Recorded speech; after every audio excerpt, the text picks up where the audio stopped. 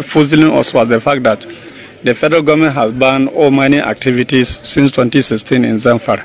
So we are not expecting to see even a Nigeria engaging in gold activities, and not to talk about even a Chinese national. But you are living witness. The Chinese personnel are here, and they are engaged very much in that illegal mining activity. Will be made by Inspector General of Police, because from here we'll transfer them to Abuja. In Abuja we will make necessary decisions and our own stop. I often see they have these big arrests where they go and capture a bunch of sort of illegal Chinese gold miners. So they go there, illegally mine the gold, but in the process they divert river systems. They use a lot of chemicals, of course, for the whole mining process, which is very bad to the... I don't know who. You kill our animals? No, you see me, I still not kill animal. I don't know who is that. And this one? Who is the owner of this one? This one same more. This together, I don't. And that two zoom, how many of them? As load, so load the seven, some are manipulation, understand? 7.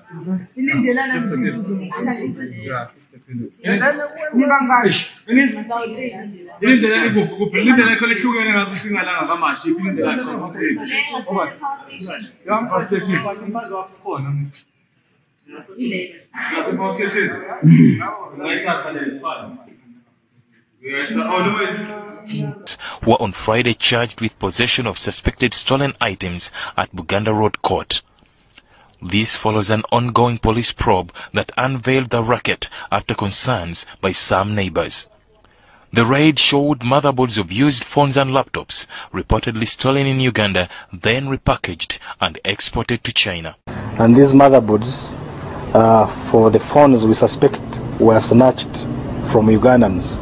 There were also wildlife exhibits like tortoises, pangolin scales and fish maw also recovered from this house. This is not a phone processing plant, but a makeshift control room with over 2,000 phones, each connected with a Ugandan SIM card in the names of certain individuals. Several Airtel and MTN new lines are visible. So far, police investigations show that these are used for financial crime, especially on the WeChat social media. We note that these phones were connected to an online platform called WeChat. This is basically a Chinese-owned platform, and it is used for messaging and financial transactions. Now, the preliminary investigations we've had indicated that there were so many financial transactions done on that WeChat. And basically the targets were Chinese. Whether there are some other transactions that have been done that compromise our financial institutions and even security generally. There is also something we have also noticed, that all these telephones which are up are bearing the Ugandan telephone lines of Airtel majorly, with over 1,895 SIM cards, and also MTN of around 223. Well, this is one of the rooms that these Chinese have actually been sleeping in, as you can see, the bed sheets and the duvets. But again, according to police, they've picked interest in another potential crime, that is smuggling. Because in this room we have boxes and boxes of cigarettes, and if I can read here, it's sept walls. And according to police, they're investigating how these boxes of cigarettes got into the country, and still they're yet to find out if it's actually one of the types that is allowed to enter the country. According to police, some of these suspects were also transacting business without work permits, as many entered the country. These Chinese that had escaped from the quarantine are being taken to some apartment on Chambago Road, together with the house helps that have been taking care of them. The number has steadily increased, now to over 50 people. And they're all boarding the bus, aided by the DVC police, that is Afande Kasijure, and a team of medics from the Ministry of Health. So those are the pictures that you see. But then I see it's not only Chinese that are here. We also have some people from Ethiopia. There are quite a big number of people. The lady who aided their escape from the quarantine center is also going along with them. And seulement en Guinée, ça te fait. Ouais. Des Chinois prisonniers, on nous envoie pour venir s'occuper des Guinéens. Ça peut plus continuer. Ou ils respectent les lois du pays, ou ils foutent le camp. Le camp.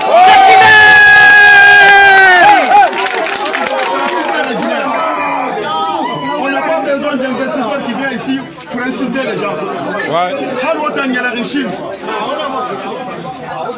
Allo nyana ni Chine, comme nous masade uri tongo, comme nous uri tongo de Chinois. Eh, grand, masika. On le dit au préfet. Oui. Ils veulent montrer la force. Ouais. Ils veulent montrer qu'ils sont forts. S'ils ne trouvent pas la solution, autorité ramène pour 5 minutes. Voilà. On comprend qui est capable de faire. Voilà.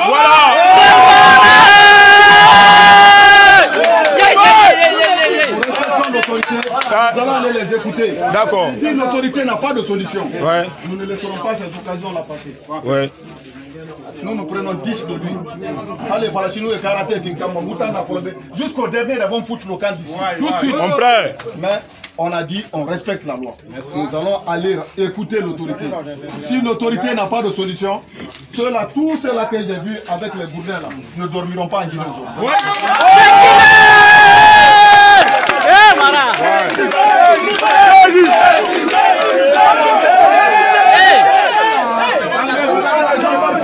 Pour nous arrêtons tout le travail à Bofa jusqu'à ce que tous ceux qui portent le gourdin là quittent ici. Nous respectons beaucoup l'autorité, mais on ne veut pas des gens qui viennent ici pour prendre le bois contre les Guinéens. Oui, vraiment. Notre indépendance, on ne peut l'avoir que dans notre pays.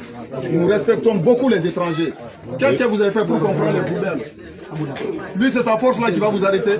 Non. C'est son bois là qui va vous arrêter? Non. Si on disait au travail, c'est aller chercher les bois. Allez chercher les bois et venez aussi avec les bois. Venez les attaquer avec les bois. Qu'est-ce qui allait se passer? C'est la mort. C'est la mort. C'est la mort. C'est seulement en Guinée. C'est seulement en Guinée que ça peut se passer. Tous les travailleurs, pardon, laissez-nous faire notre travail. Allez là-bas. Merci. Merci. Merci. Merci. Africa is a huge continent, could feed thousands more people, but the policies of the West, especially in Europe. For example, between 1990 and the year 2000, the United States, Canada, and Europe contributed about $6 billion in contraceptives, not to help the people, not to give clean water, clean food. That is not to fight malaria, for example. No, of course, perish the thought. Never let them die. That's the whole idea. So, in our work in HLI, we denounced this reality to make the Africans aware that they have to defend themselves against the influence of foreign powers. Is it just the United States, or do you believe that China is also playing a role in jockeying for the resources of Africa? China is playing a major role because China is buying property in Africa. For example, in Mozambique, which is a Portuguese-speaking language country, they when Portugal was in charge of Mozambique, they used to export rice. Now they are importing rice from China because they cannot produce. The socialism has wrecked the production of rice. And the Chinese come and buy farms. So about almost a third of Mozambique belongs to China. So I was in other countries of Africa, the same reality. In South Africa, the Chinese are buying property, buying land in Africa. So and they send their own workers, the Chinese workers. They don't employ people of the place. They send their own workers to populate and to was involved with the government. And it explicitly states, which to this day, it remains the official policy of the American government. It has not changed. May not be implemented by Trump, but it remains the same. That the purpose of the foreign policy in Africa was to reduce the population. So to give aid to countries in Africa, not clean water and schooling and things like that, but contraception and abortion, in order to shrink the population of Africa, because they have great mineral resources there. That sounds diabolical. It is, yes. That sounds like something conceived in the mind of Margaret Sanger. Yeah, definitely. And so at the time, Kissinger and those involved with the Carter administration wanted to shrink the population, make sure that the Africans do not develop and do not use the resources for themselves, because we in the States, we need them. There is a concerted effort of foreign powers to control the population of Africa.